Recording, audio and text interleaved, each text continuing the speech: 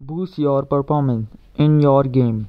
So first you have to go LDPlayer property, then you have to go to compatibility. You have to tick run the programmer and select window 8. Tick disable full screen, run this programmer, tick change high DPI, click. Then after you have to tick this enhance system, apply, OK. After doing this you have to go to search graphics setting, click on this. You have to turn this on.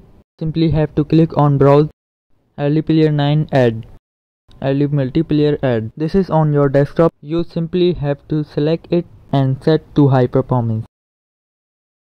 LDPlayer open and settings click. Select high FPS mode. You have to set 240 FPS. Advanced click. Do not change this. Model click. Select Xwami. Phone model Xwami 12H Ultra. Safe setting. You can play any game. It will run perfectly and smooth. See you in the next video.